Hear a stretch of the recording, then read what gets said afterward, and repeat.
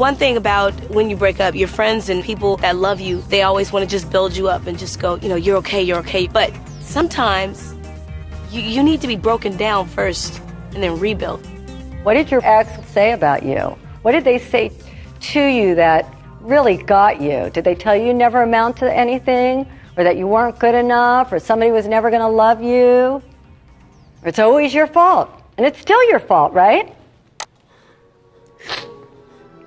Just breathe into that. What is the worst thing that your ex ever called you?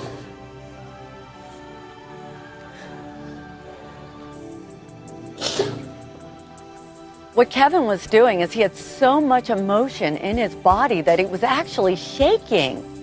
It's like a pressure cooker. If you keep storing all that emotion, one day you're just going to blow.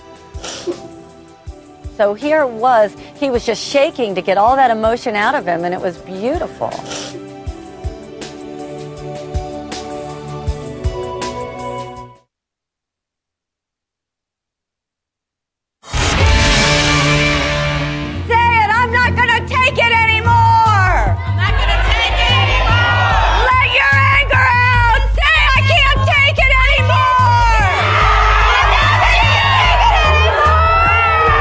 Debbie's approach may seem very raw, but they're learning how to give up the darkest part of themselves in order to bring in more of the good. I ain't gonna take it!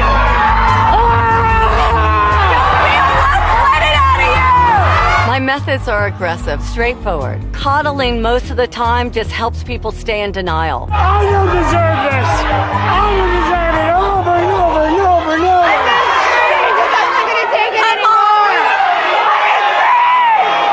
It felt like I was getting a lot off my chest. I felt like there was a weight kind of lifting off of my heart and lifting off of my shoulders.